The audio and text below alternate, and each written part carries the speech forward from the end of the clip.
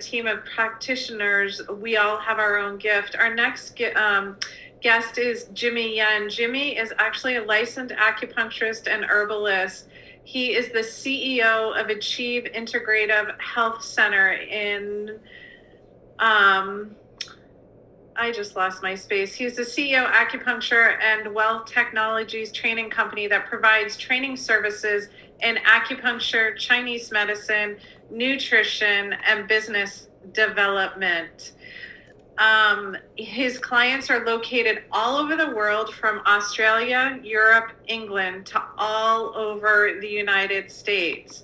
Jimmy serves as the Medical Advisory Committee for the Neuropathy Alliance of Texas, at the only acupuncturist among 3 neurologists. His specialization in neurology has patients flying in from California, Arizona, Alaska, and the East Coast to receive treatments at his clinic. His clinic serves as a rotation clinic for physicians, physician assistants, and nurse practitioner students to observe the clinical results achieved with his proprietary acupuncture technique called QRA, which stands for Quick Relief Acupuncture, and FPD, which stands for Functional Pulse Diagnosis. And I just want to welcome Jimmy. He's going to talk to you about how to guarantee success in recalibrating your health. Like, what a great lead into this. So welcome, Jimmy. I'm so grateful to have you. Well, thank you for having me, Dr. Holly. Absolutely. Excited to be here, and yeah, just to share, alongside other practitioners and their specialties, how we can improve our health for 2022. Even though we're at the beginning of February, but still, it's still the early of the year, so we can set our, goals and resolutions right now. No better time than now. And yeah, I'm excited to just share a bit of what I do in my clinic, and also along with my coaching clients. It's a simple technique that can set the foundation, because it's about foundations. Like when you're building a house, you want to build a solid foundation, because if you don't, everything you build above it is going to topple down. And so that's just so crucial.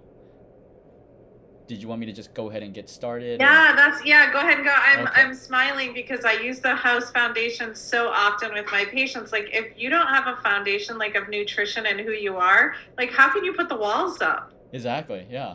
It's just gonna So fall. that's why I'm smiling, because I'm like, a lot of us like using like foundation, like, it's, no, I would love for you to just get going and and just talk and, share and just, give great insight to the high performers and leaders that are going to be listening and that are on the call. Okay, sweet. Yeah, and if you have any questions, you can always stop me, interrupt me.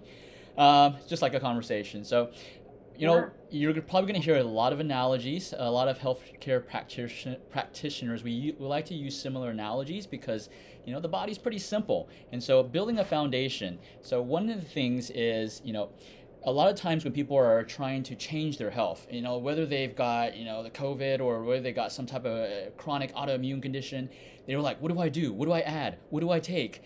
What foods do I eat?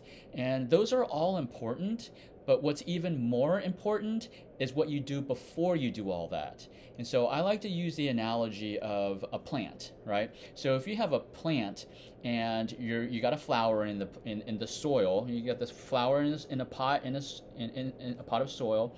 If someone came along and poured motor oil into the pot, it's gonna kill that flower, right? So then my question will be, how can you revive that flower? How can you get it to grow back again? Now, some people may just give up on the flower and just say, you can't, okay? But you can't give up on your body because you only have one body, okay? So you gotta do something about it. You can't just call it quits. You can't throw in the towel. So what do you do? What does a flower need to grow? So when I ask this to my audience, when I'm in my patients, they usually say, oh, the flower needs sunlight. Yeah, they're absolutely correct. It needs water. Yes. It also needs nutrition, right? Nutrients in the soil for it to grow. And they are absolutely correct. But the problem is this. If you don't remove that motor oil, it doesn't matter how much sunlight that little flower gets, it ain't gonna grow. It doesn't matter how much water you put in it, it ain't gonna grow. And so really the first step when you're trying to rebuild your health, recalibrate your health. I like to use the calibration because we're, it's just a new word. I just like the way it sounds. So recalibrate your health. And so you have to first remove what's hindering you from healing in the first place. Or sometimes you can say what's caused the disease in the first place. And so you have to remove that first before you can add all the good stuff. Adding all the good stuff, whether it's diet, supplements, meditation, exercise, adding all the good stuff, it might help a little, but it won't help a lot if you don't remove the main thing that's hindering you from healing in the first place, right? So really the first step is to remove, you have to remove in order to gain something. And I like to say also, it's just like I got a little ball here. So let's say you want to travel. This is the Earth, a little Earth ball, right? Let's say we're here in the U.S. and you want to travel to Africa, right there, right? In order to go from the U.S. to Africa, guess what? You got to give up something. And what do you got to give up? You got to give up being in the U.S. Because as long as you stay in the U.S., there's no way you're going to be able to get to Africa. So my point is, in order to get something new, you always have to give up something first, right? Yeah. And when I say that, sometimes people are like, "Oh, I don't want to give up. I don't want to give up my donuts. I don't want to give up, playing, exercising, 5 hours a day." And it's what people to think about is not necessarily like give up stuff that you like to do, right? I mean, the donuts, yes, you got to put those down, okay?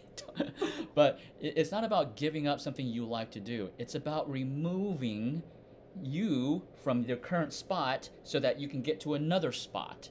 And so removing the toxins that's in your body that's just infiltrating your intestines, it's seeping out your intestines, going into your bloodstream, causing the autoimmune problem, right? So it's not just about putting good foods into your body. You have to remove the toxins first. And that's why a lot of nutritionists, naturopaths, Chinese medicine practitioners, acupuncturists, we focus a lot on detox. And so a lot of patients don't understand why you got to detox first. This is the reason, because the toxins that are accumulated in your body over the years, right?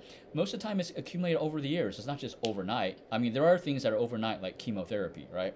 But if you have the accumulation of toxins over time, you have to get rid of that first, because it's polluting your intestines. And your intestines is the area where you are absorbing nutrition. So if you clog all those pores, so to speak, with toxins, your body, that nutrition that you're eating, and the water that you're drinking, it's just going straight through your body. It's going one out. It's going one in and out the other end, right? It ain't stopping. And so that's important to unclog those pores. Those pores are where you absorb the nutrition, right? So that's super important in regards to the first step.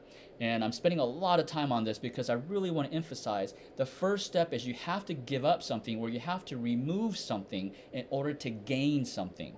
That's not just in health, but it's also in life, right? And I'll go through some examples when I talk about what are the things you need to start looking at removing, right?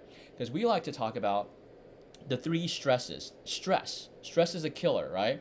But when we say stress, most people think, oh, just the emotional stress. Oh, it's my spouse. If my spouse could just stop pissing me off, I would not have stress. Or if I didn't have to go to work, I would not have stress, right? And so those are the things, those are just part of it. That's like the emotional stress. But there's actually 3 types of stress: physical, chemical, and emotional. Everybody just focuses on the emotional, which is important. I would say probably the most important. But you got the physical, you got the chemical. So physical, chemical, emotional. Physical stress is not enough exercise. Like probably a lot of the world since the pandemic started, we've been very inactive, even though we have more time to schedule exercise, but we don't do it, right? Versus when we were busier, we were actually more diligent about it. So not enough exercise, and then the opposite extreme, too much exercise. Working out 5 days, pumping weights 5 hours a day ain't healthy for your body, okay? Those bodybuilders, they look healthy, but every bodybuilder I've treated in the fitness, those people that compete in fitness, their insides are not healthy. They look healthy, but they're not healthy, right? So too much exercise, not enough exercise. That's physical stress. Chemical stress, anything you put in your mouth, anything you put on your body. It could be lotions, right? It could be some creams, and anything you put in your mouth, literally, foods, supplements, medications, all of that is a chemical stress in your body. So it's either building, so whatever you put in your mouth is doing one of two things. It's either building you or tearing you down, right? There's no in between. It's only doing one or the other. So that's a chemical stress. And then the third one is emotional stress. That's what everybody, relates when I say stress. Now, emotional stress, it can be from family, it could be from work, it could be from politics, it could be from what you create in your own mind, right? This is why meditation or versions of meditation, or I would say self-reflection, these things are super important, because a lot of the times we allow or we create the stress, the emotional stress in our body. And what I mean by that, I forgot who said this, but someone said, it was a quote, it's like no one can ever hurt you emotionally if you don't allow them to, right? So that's under our control. So I thought that was just so powerful. I forgot who said that. I just read so much, I forgot who said what. But well, the other thing that I hear all the time is similar to that is if you don't have a button to push, nobody can push your button. Exactly. If you're not triggered emotionally, there's no trigger that's going to happen. So it's the same kind of messaging. Exactly. And if you have the button to push, if you don't give it to someone to push, they can't push it. It's the same thing, right? So yeah. So those are the three stresses, right? So then going back to the analogy of the plant, you have to remove something in order to gain something, or you have to remove the toxins before you can actually put it in nutrition. Then the next thing that people ask me is, how do I decide what to remove first, right? And so this is, majority of the time I would say people, the patients in our clinic, the easiest thing, I like to tell people to go for the low-hanging fruits. What's the easiest thing to remove, right? And so I can tell you, emotional is the hardest thing to remove. So let's just save that for later, okay? That's the hardest thing to remove, because that's the hardest thing to change up here. So what's next? Usually physical is easiest to change. The physical stress, right? So not enough exercise or too much exercise. So if you're not getting enough exercise, then you want to introduce some type of exercise. It can just be walking. When we say exercise, people think of, I got to go to CrossFit, I got to go to Orange Theory, and I got to, burn an hour. No. Exercise there's different types of exercise, right? You could just go walking, but just do it continuous for 30 minutes and do it every day. Just doing that is exercise, right? You can use your own body weight, do some squats, jumping jacks, whatever. It doesn't have to be hitting a gym. And especially with COVID right now, I know the gyms are open, but some people are still scared of going into the gym. It's okay. You got something called the outdoors, right? You can go outside. It's free, and you can use those. And so that's if you don't have enough exercise. Now, if you have too much exercise generates a lot of inflammation. So you definitely need to reduce that inflammation by just reducing your exercise. You don't have to stop, just reduce it, right? So that's usually the easiest thing for someone to reduce or change or remove, right? And then the next thing is chemical. And that's usually what people come to us for, is the chemical part. The chemical part is what you put in your mouth. And so the first thing, again, you have to remove the toxins that are in your body, not just in your intestines. Because a lot of people, when you start having, the toxins in your gut, and it starts seeping out of your gut, which, we now know is called leaky gut, and that goes into your bloodstream, and your bloodstream goes everywhere. So that means toxins can accumulate everywhere. But where they tend to accumulate is in your gut and also actually in your lower extremities, especially if you have a sedentary job. We see a lot of people who have something called pitted edema, which is basically just water is just staying going down to your feet and it ain't coming back up, right? And you can push on your shin and you'll leave a big thumbprint. That's a clear sign you don't have good circulation, right? And so we need to make sure we eliminate all of that toxins first before you start adding new stuff in, right? Now you don't have to eliminate it 100%. You just have to eliminate at least 50% of it. Because just imagine if you're trying to, you have a cup of water. Let's say I have a cup, right? I have a cup of water. It's full. Now I want to put new water in here. There's no way I can put new water if I don't first dump out some water in here, right? So that's the same with your legs, with your intestines, right? Your body has so much inflammation and it's got so much fluid retention. You can't put in more fluid if you don't get rid of the fluid first. And so we have to get rid of that. And what's the ways that we eliminate toxins? 3 ways: bowels, urine, and sweat. So which one, I'll ask our patients, which one would you like to use? Okay. Most of the patients prefer urination, right? Urination and maybe some bowel movements. Most people don't like the sweating idea, right? Now they're at home, maybe they don't mind so much. But when they go to work, right, they don't want to be sweating through their shirt, right? So we try to help them eliminate it through bowels and urine, right? Although we do have an infrared sauna in our clinic, so that does help detox through the skin. But usually it's through bowels and urine. And that is the reason why when you go to your health practitioner, they give you some detox supplements, and it makes you poop more, okay? That's the reason why. Because imagine if you are pooping a lot after those detox, supplements, guess what? All of those basically toxins were staying in your body and your body was absorbing it, right? And so it's important, we need to clean that out, and then we can put in the new nutrition so your intestines can absorb it and heal, and then that's how you can start building a better foundation, right? And the last one I'll talk about is the emotional, the hardest one to remove, right? Because a lot of times it is external influences, external factors, and you don't just say, hey, I want a divorce, or hey, to my kids, okay, you're on your own now. I don't care you're 5 years old, you're on your own, okay? See ya, right? You can't do that, right? So the emotional one is harder to do. But it's actually, what people don't realize is the way to fix it is us.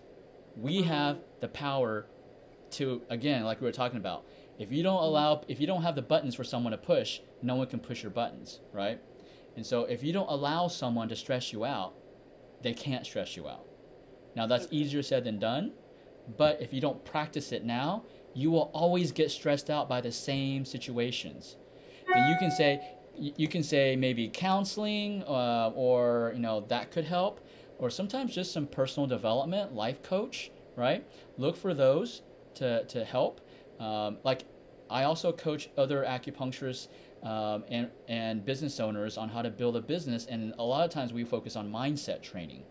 And so maybe a business coach, if you own a business, go to a business coach, right? But find someone to help guide you by asking you the right questions. I think that's the biggest thing, is having someone ask you the right questions. No one can do it for you. Nobody can do it for you. But we can give you the guidance about where to go and have you think about it yourself. So a lot of it is about self-reflection. So those are the 3 things that, where do you start? I would start with those 3 things and then start adding on, okay, do I need acupuncture, chiropractic? Do I need supplements? Do I need herbs? Do I need blah, blah, blah, blah, blah? Then determine that. First do the foundation, clear out, remove, and then find what you need later. I think that's the hardest part, though, too, Jimmy. Sometimes, even as a leader and a high performer, the individuals listening, they're not sure. They know what they need in their business. They know they need to grow their finances. They know what their profit margins are, or they know they need to run that extra mile to do that huge athletic event. But sometimes I don't know if you find this in your clinic, but it's like, who do I reach out to first that will help me? Because there's so many great practitioners out there. Yeah, that's a great question. So it depends on, I would say, the experience of the practitioner, right? So my scope of practice is not counseling, so I do not do counseling. However, Right. I will coach my patients and also my clients on personal stuff that I've done. So Right. I can help guide them through that. Right. If that's not enough, like I said, maybe look to. I love psychotherapy, right? I think they have a lot of tools that can really help. But then I gotta be careful about recommending psychotherapy because I'm not saying you're crazy, okay? Right. That's that Yeah. conversation you need to have. Maybe they need to come up with a different name instead of Yeah. psychotherapy because when people hear that, they're like, "What are you trying to say? I'm crazy?" Right. Right. That's the label it's gotten. Yeah, but I would say I love to refer to psychotherapists because they do have the training and the tools to guide someone.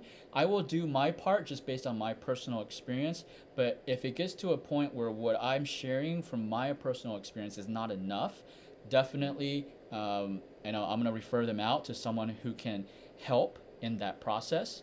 Because if they don't change their mindset, the way they think, and business owners, successful business owners know this. Mindset is Yeah. everything, right? The Yeah. strategies, the tactics, yeah, they're important, but nothing's more important than mindset. You don't have the right mindset, doesn't matter what you do, right? Right. So yeah, And I it's think like the guiding patients through that mindset piece is, that comes up with all of our speakers that have spoke. It all starts with us, and then Lauren, who just spoke, and it's advocating for your health. And I guess maybe you and I could say, if you're feeling like you don't know, do you need an acupuncturist? Do you need a functional medicine practitioner? Do you need a naturopath? Maybe at that point, kind of what Lauren said, maybe call and interview us and ask us questions, and then we can guide you. Because I know for sure, and I don't know if we can ask Jimmy, but I know for sure that people can reach out to me, and I'm happy to talk to them and make sure I'm the right fit, and I can help you support where you're hitting a wall. yeah, definitely. Yes, they can definitely reach out to me or any of their, acupuncturists or other practitioners. Um, you know, it is a journey, right? Unfortunately, like, I wish there was like the medical profession. They created the primary care, right? The primary care physician is supposed to be that person, but I'm not saying not to go. I'm not saying to go. Okay, I'm not Right. saying. I'm just saying that model. I wish Yes. from the natural medicine perspective, we had like a center like that, like a primary care health advocate. Mm-hmm. A primary health advocate that can help guide the people to the right, or at least seek in the right direction which practitioner they may need first, right? And so for acupuncturists, I can tell you, when's the time for acupuncture. We do two things, right? Number one, acupuncture basically moves your blood circulation. So if you need help with circulatory problems, circulation issues, you need help in, that exercise is not fixing, because exercise moves the blood. Acupuncture can move the blood. Depending on where we put the little pins, we can move the blood flow anywhere we want in the body. That's the first thing it does. And the second thing it does, and this is the beauty of acupuncture, it has the ability to retrain your brain to do that by itself, right?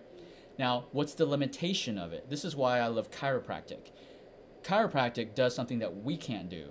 If there is an impingement, a misalignment of a spine pushing on the nerve, it doesn't matter how much blood we move to that spine, we ain't going to move it, right? Yeah. So we need chiropractic to help and step in. right? Now, if the acupuncturist is not versed in, let's say, blood labs, which we are in our clinic, so we do also functional medicine in our clinic, but let's say the acupuncturist does not, then that's when you need to go to a functional medicine practitioner, someone who's versed in looking at labs in a different way, not the allopathic way, but a different way, a more, holistic way. Like, how can we identify what's problems that are starting to occur before they actually become a problem, right? That's And so from our clinic, we work with a lot of practitioners because we know the limits of what we can do and when we need help. So we always, all our patients are rarely just seeing us.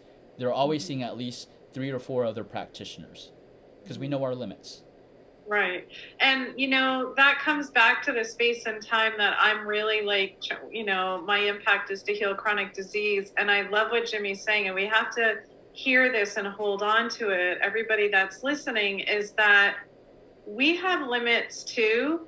But if we're a really good practitioner, and I know that we are, we're going to refer out. We're going to find the right practitioner or we might need imaging, or we might need blood work, or, whatever the needs are. And, do get your yearly or, bi-yearly lab works done, because that is what Jimmy's talking about. We just spoke about it earlier, is if we know that a value in whatever system, it's hard for me to go here because I'll go deep, but in whatever system that value starts to rise, that is now a watch. And that is not necessarily treat hard, but like be aware, whatever that number is. And that's what Jimmy's saying. I think from a functional medicine standpoint, we're not looking at like blood glucose to be 300. Once it starts to climb in the 98, 99, 100, 101,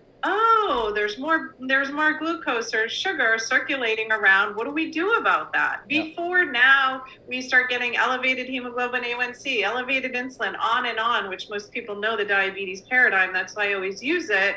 Like, we know to work, and that Jimmy's saying with a functional medicine practitioner, let's change your food. Let's look at your stress. Let's look at what you're doing for the foundation of who you are to get to where you want to go. Yeah, absolutely. You just have to, it's about Chinese medicine, we are taught, and it's been used for 3,000 years, is prevention, and that's what it is. And functional medicine just uses today's technology for prevention. So I always ask, when I'm describing labs to our patients, I always ask them, so, do you want to wait till you have a problem to do something about it, or do you want to catch it and then make sure it never becomes a problem? And so what do you think people say? Of course they want to catch it before, nobody wants to have to end up having surgery or, some life-threatening problems.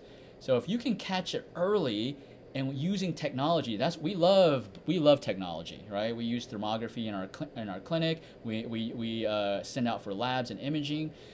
Use everything together. No medicine has every data.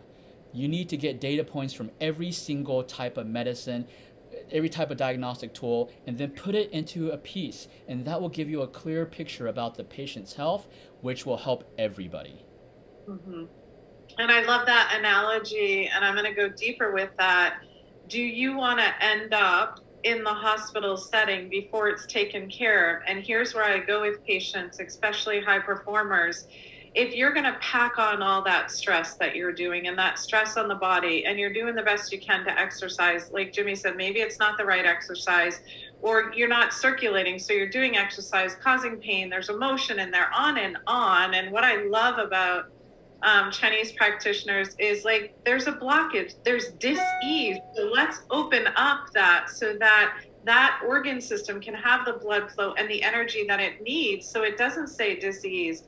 But where I'm going with this is, let's take care of it as sooner rather than later, so that when you have created your vision, created your goals, now you're at your wealth, whatever that vision is for you, you're not hanging out in the doctor's offices. Like most of our care is now 70, 80, even 55, 65 years old with heart attacks. So I go to my medicine. I was going to say MIs, but heart attacks and, diabetes and metabolic disturbances. That's why we're in the chronic disease problem that we're in. Like, let's not want to like hang out and lock up those waiting rooms for hours on end, because we all know, again, I am not disrespecting. I love my medical practitioners, but I don't know about you, but I don't want to hang out for an hour and a half for a 15-minute appointment at a doctor's office. No. And then that's my retirement time, Yeah. where that's my time because I've done what God put me on this earth to do. Yeah. I don't think so. That doesn't resonate with me at all. Yeah, no, same here. I completely understand and agree. Yeah. So it's just, it's just using, I mean, I work with a lot of physicians also. Our specialty is mostly in neurology.